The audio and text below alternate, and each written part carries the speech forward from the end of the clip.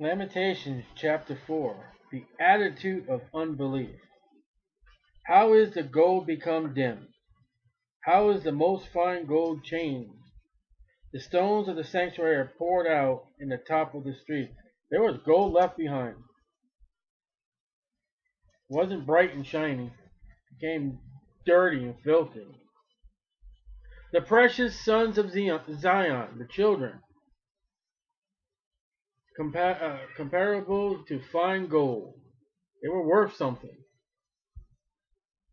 How are they esteemed? As earthen pitchers.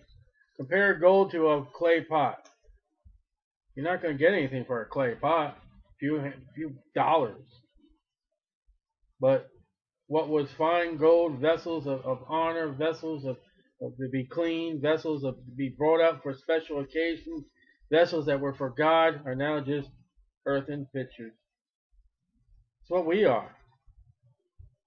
The Bible says that we're just clay pots that God can use. The work of the hands of the potter. And we saw the potter in the work with Jeremiah. God is the potter and we're the work of his hands. But even Judah now, they're destroyed. They're desolation. They've been punished for their sin. What can God do with them right now? Absolutely nothing right now. He said 70 years. When God says 70 years, it's going to be 70 years. Even the sea monsters draw out the breath. They give suck to their young ones. Now, as far as I know, the only animal that would be to this verse would be a whale. And yet, when you read commentaries, they will tell you in their infinite stupidity, a dog. I've seen it. Looking this verse up, they'll say it's dog. That's what they say. It's absolutely it's comical. See, you can't believe it's a whale because to them a whale is not a fish, even though Jesus said it's a fish because God said, I prepared a great fish. Jesus said in the belly of the whale, and Lamentations backs up God and Jesus Christ. But we can't believe them. But that's not what we're talking about, but that's just an interesting little thing. And what the reference Jeremiah is writing here is, it says they give suck to their young one. A whale will give milk to her baby whale. The daughter of my people is become cruel. There is no milk to give to the children. A whale mommy will feed her whale baby. And yet, the mothers of Jerusalem, the mothers of Judah cannot feed their children. Like ostriches in the wilderness. Now, as far as that statement itself, I can't tell you about an ostrich in the wilderness. I don't know much about. That's what some of the things are, but it's not the eggs. It's talking about the wilderness. I looked up eggs, and it dawned on me it has nothing to do with eggs. It says the ostrich in the wilderness herself.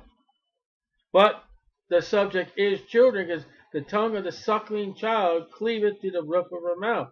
And if it is talking about those eggs, it's a mother who is leaving her children behind. Unable to care for them. And, hey, I gave birth to you, take care of yourself. Sea turtles do that. They come in, they bury them, and they go back out to sea. Only man will protect them.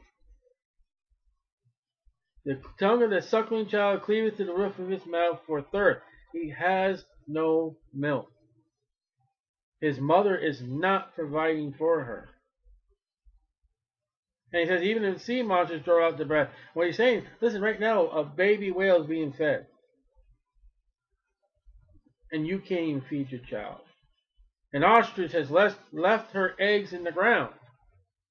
You just left your children behind. And we're even going to get even more gross detail. The young children ask bread, and no man breaketh it unto them. And I believe Matthew 7:9 says, you know, if a child will ask for bread, will you give him a serpent? I believe that's, I got Matthew 7:9. But I do know, place Jesus said, your son asked for bread. Will you give him a serpent? Here, the children are asking for bread, and no one's giving it to them. Because we've already read, there is no bread.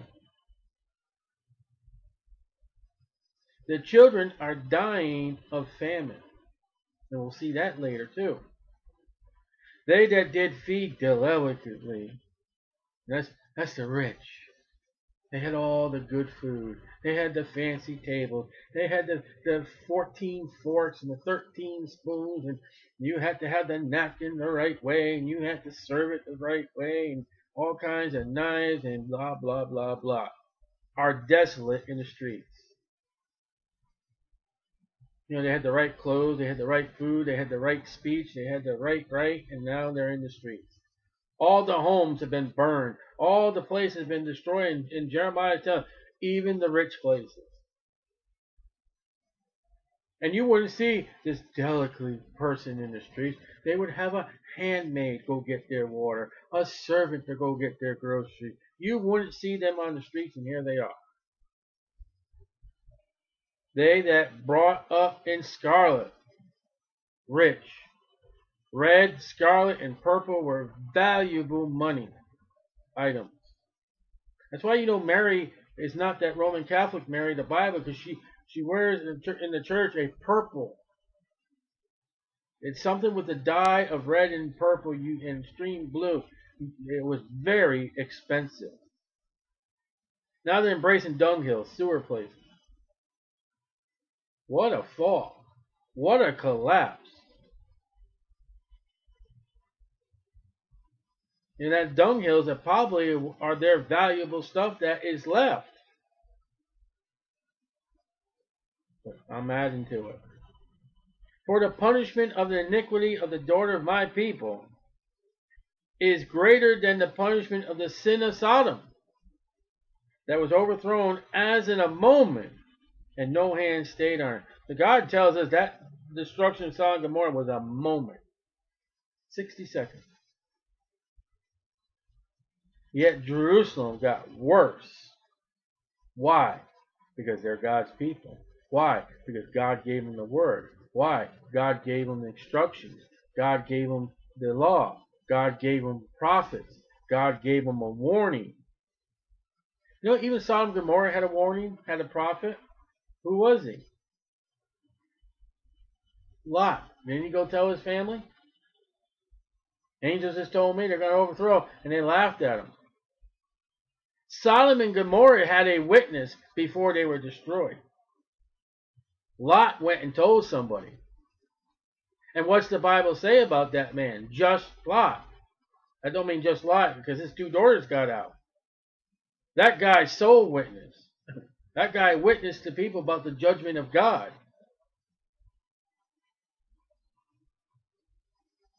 Even in a backsliding condition, he witnessed and told people. Her Nazarites were purer than snow.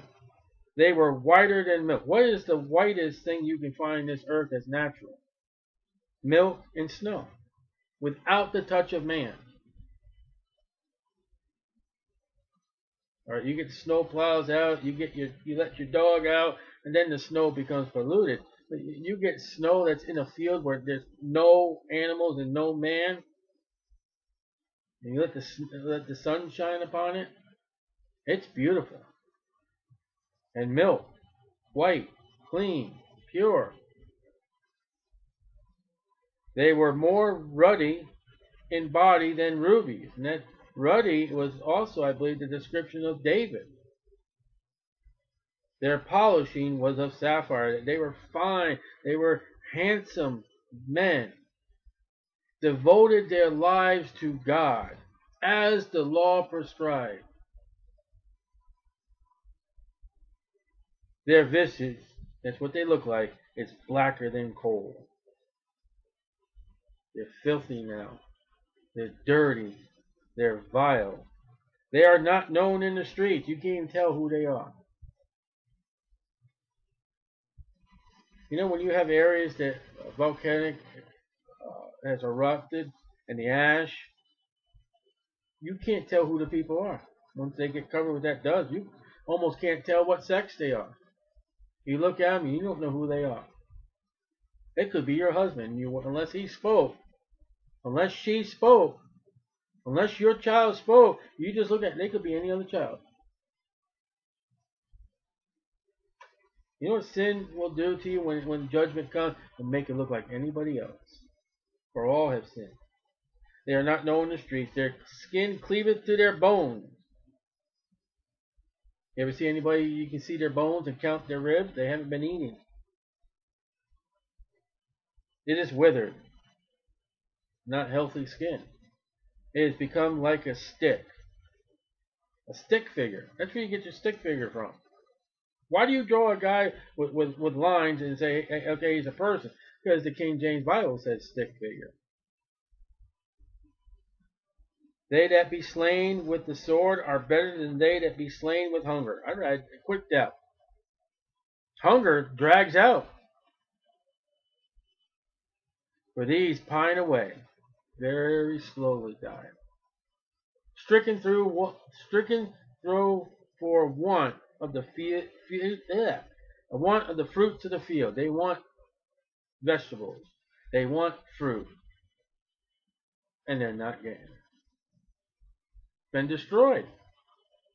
Even what has been left over for the rich, for the poor, the land that Babylon left, it's not enough to feed the people. The hands of the pitiful woman. Not how we use the word pitiful. It's just a very delicate, lovable, sweet kind of creature, woman. She just knows how to take care of her home. Has sodden. That means you have put your food into a liquid. Have boiled their own children. 2 Kings 16:3, 23:10, 2 Chronicles 33:6, Ezekiel 16:21.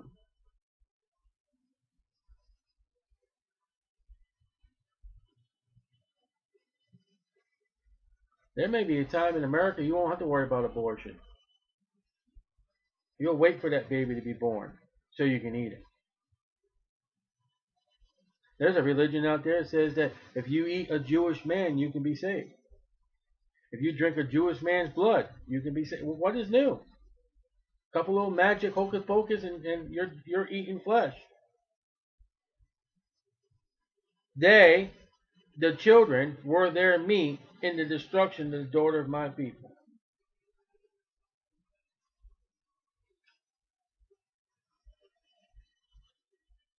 You don't know what you'll do when you'll face hard times. You better, I'll die for Jesus. I'll suffer for the Bible. You don't know what you're going to do, and I don't know what I'm going to do.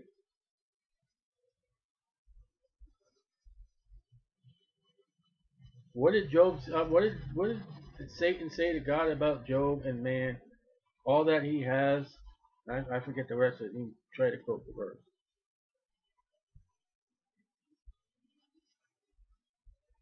There are mothers today, I'm sorry to say, if they have the opportunity, they'll eat their own children, won't even care. Because they don't care about the children.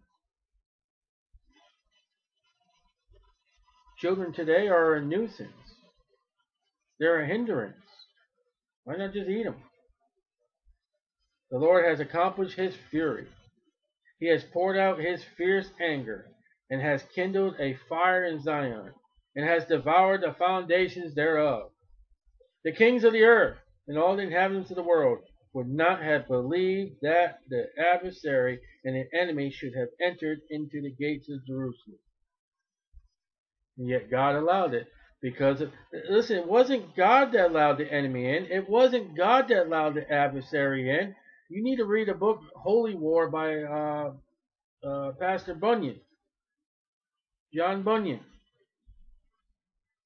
The people let the adversary, Satan, in the city and lock God out. The Holy War is a great book to study and to read when it's something like what's going on with Jerusalem today. They allowed Satan in and threw God out. And they were angry when Jesus came into the city to defend the city, to go to the cross and die for him, that they said, crucify him. But we'll take Barabbas the crook. We'll take Barabbas the murderer. We'll take Barabbas the man and reject the God-man. For the sins of her prophets. We want a revival in America. For what prophets and priests and preachers and whatever you want, reverends and whatever you got in pulpits in America today? Do you know what's going to happen to America today? It's because the men and women behind the pulpits, behind the podium, behind the glass, whatever you want to call it.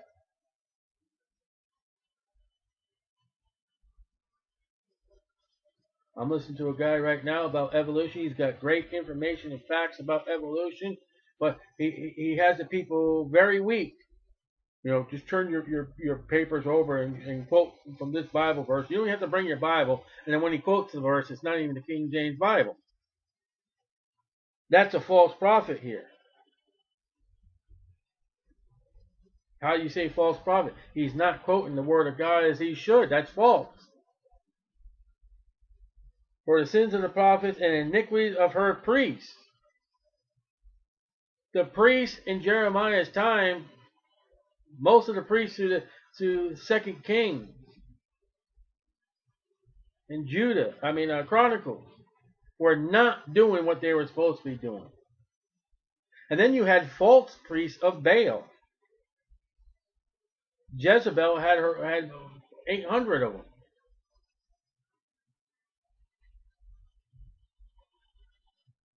That have shed the blood of the just in the midst of her.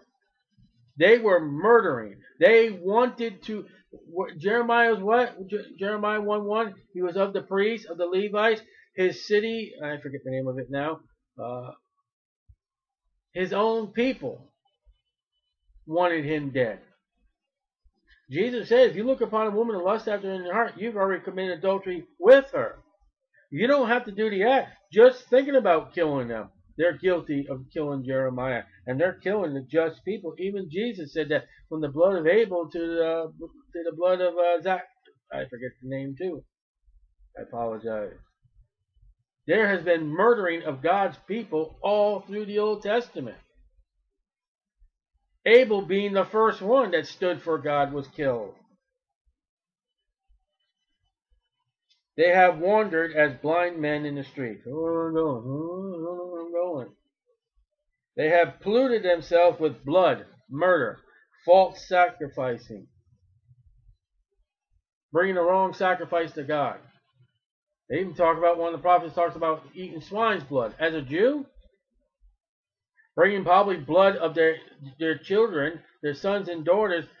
Oh, you know why they were eating their children? Because they were taking the blood of the children and giving them to Molech. You want to give your children to a false god? By killing them? I'll tell you exactly what you're going to do. You're going to kill your own children and you're going to eat them.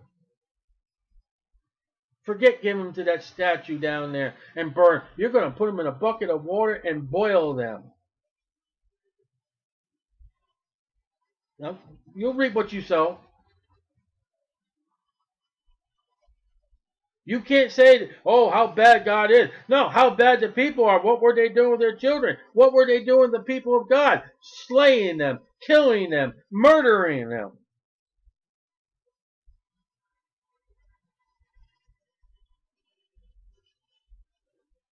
So that man could not touch their garments.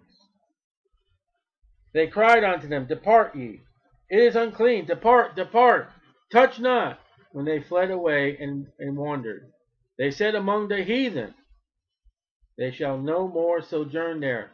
The anger of the Lord has divided them.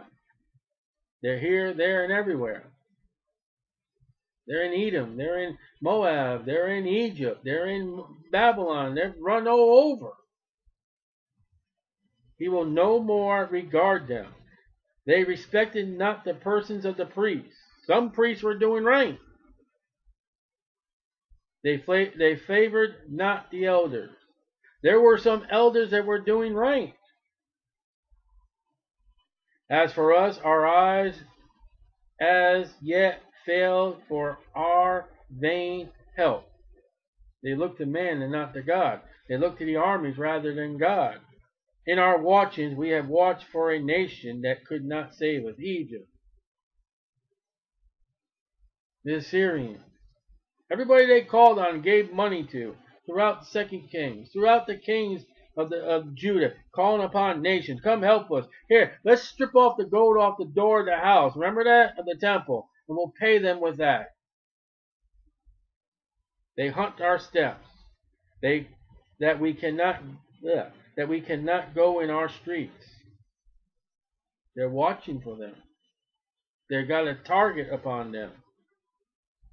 Our end is near. Our days are fulfilled, for our end is come. That's what it feels like then. But this is it. We're done. We can't even walk in the streets of Jerusalem. And that's happened today.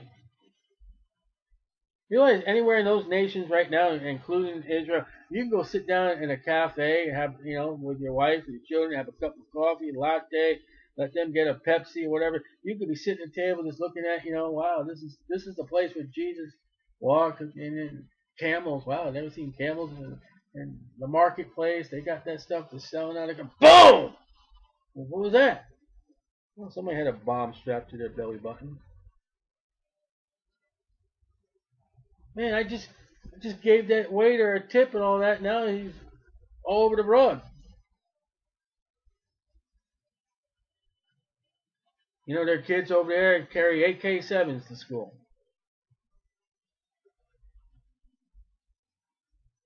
Our persecutors are swifter than the eagles of the heaven.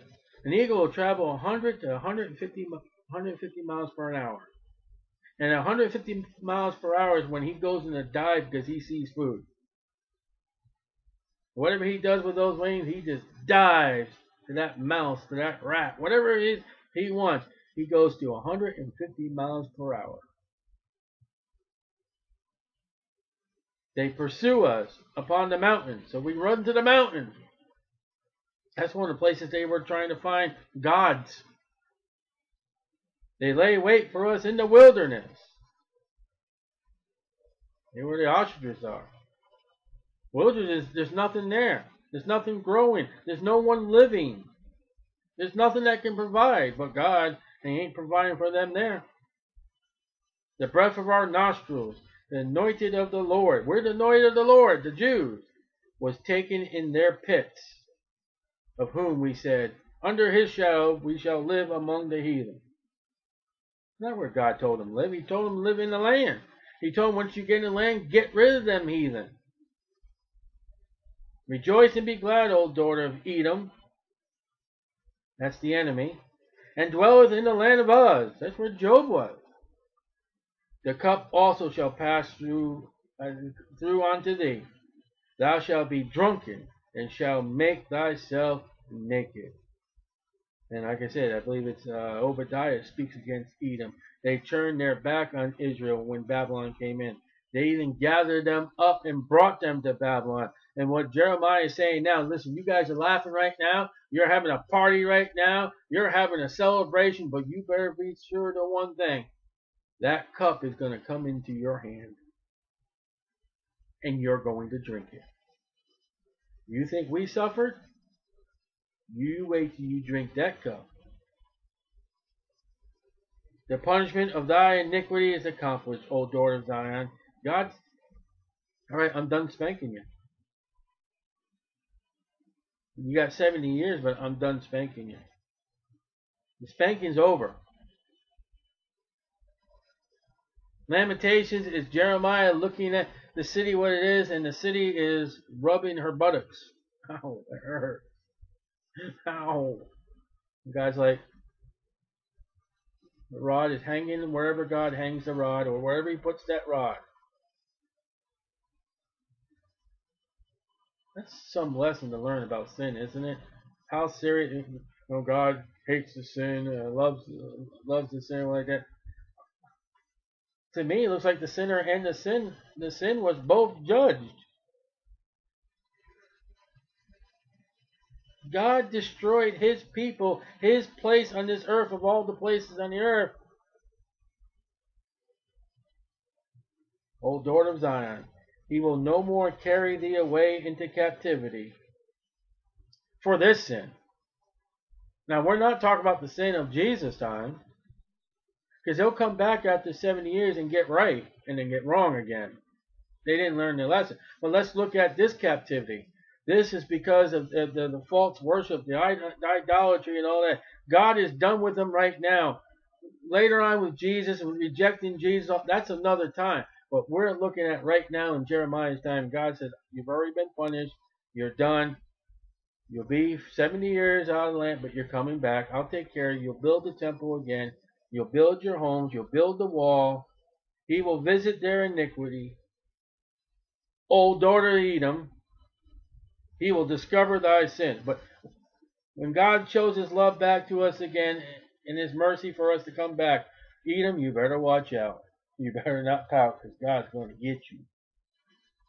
And it comes down to another lesson again throughout since Genesis 12. You better watch out how you treat that Jew. Better watch what you say about that Jew. Even in their sin, even in wickedness, even rejection of Jesus Christ as their Savior, they are, as a corporate people, they are God's people. No rest, no shadow of a doubt beyond that. Better be careful. And Jeremiah is warning Edom. Better be careful. Actually, they already blew it. There's no hope for Edom. God already said, I will curse them that curse you.